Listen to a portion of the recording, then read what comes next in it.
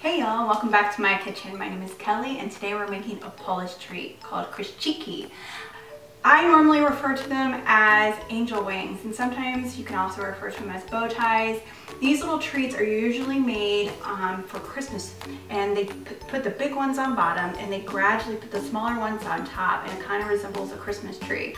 But you also can eat them any time of the year on a festive occasion, and today is St. Hidwig's Day, and since she has ties to Poland, we are making this sweet little treat in honor of her. So come along with me and we'll make it. Hey, welcome back. So here I've already got all my wet ingredients for the most part in my mixing bowl.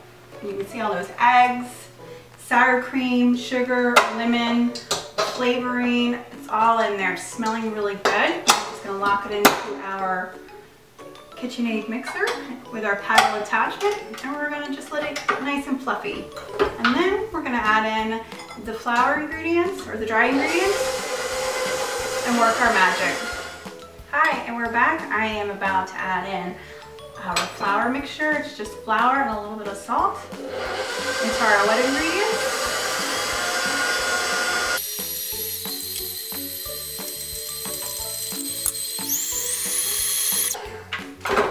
And there you have it. Super easy recipe.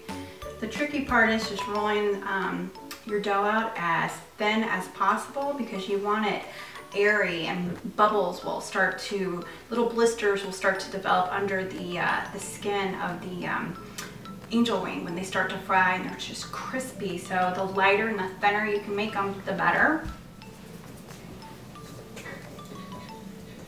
Now we're just gonna sit here and work the dough a little bit.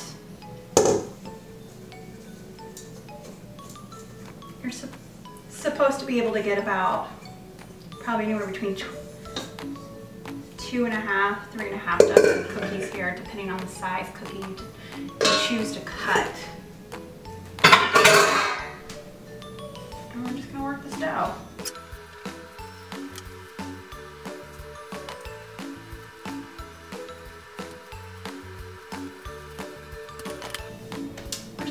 Cut it in half at this point, and then we're going to work one side at a time, so like 2 batches. You want to keep it covered so it doesn't dry out, and we'll be back in just a second.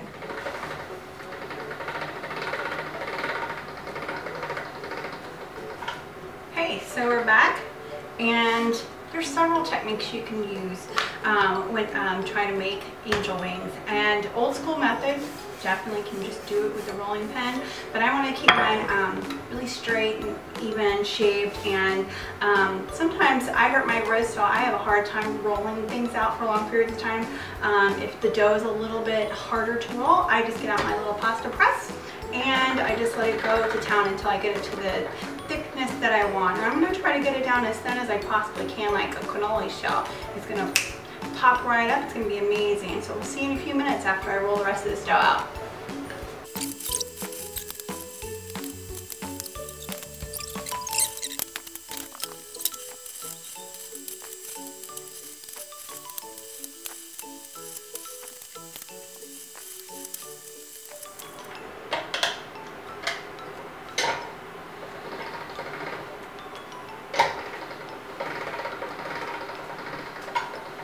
Hey, so welcome back. I have made great progress in our angel wings.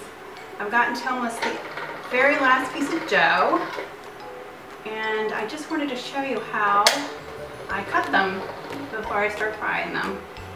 It might look complicated, but it's pretty easy. I am getting the dough to about number 3 on my pasta maker.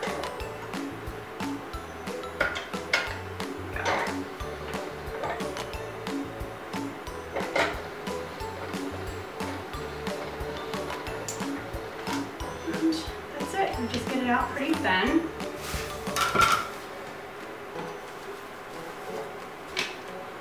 You take your ribbon side of your pasta cutter and have fun. I like them a they're easy to work with when they're a little bit thicker, and then you just make a little cut in the middle.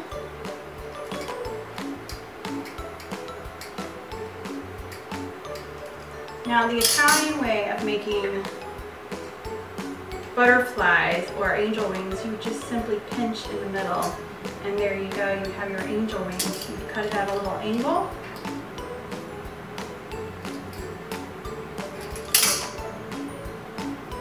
And you can see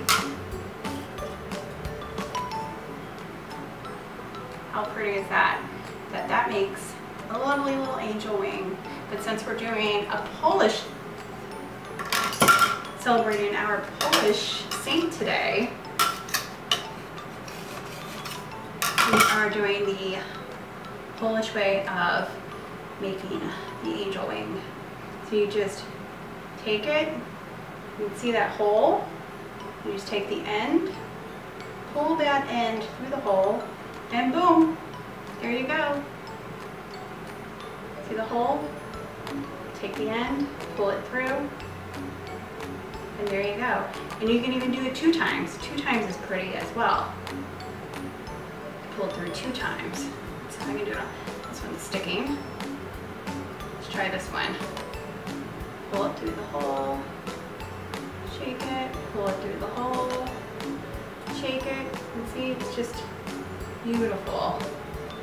And couldn't be any easier of a recipe, and such a fun thing to do with your family.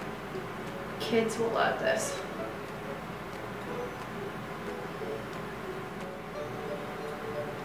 So now we're going to fry it. We want to make sure our oil is at 350. We really don't want it hotter. And if you have any of those little end pieces left over, make sure there's not extra flour on it, because the flour is going to build sludge at the bottom of your oil, and it just starts to burn and taste and smell bad. So we're going to just take a piece and sample it. So they're turning out really nice. We're testing out the first couple, and you can see how beautiful they're coming out. It has such an organic shape about them. They're all different, they're all beautiful. They're like snowflakes. Perfect for Christmas.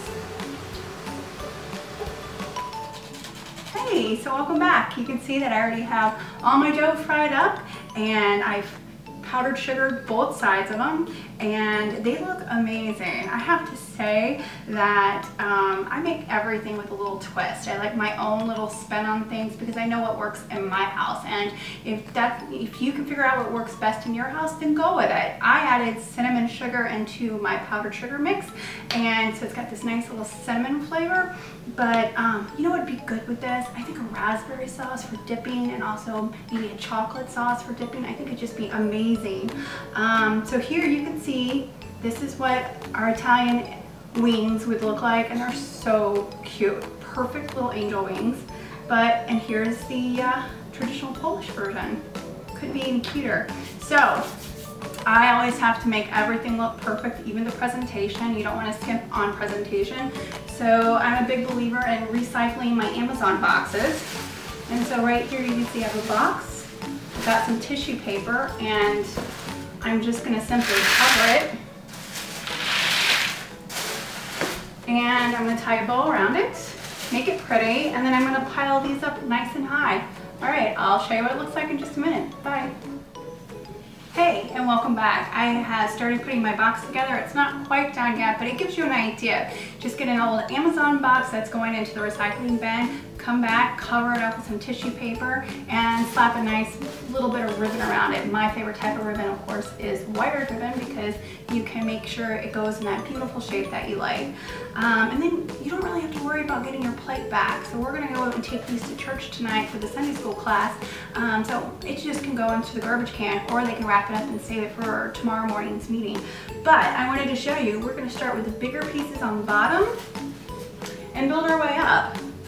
And this is how you would present it. They're so fun, they're so yum, and I hope you've enjoyed this recipe. Thanks for being with me. Have a great day. Bye.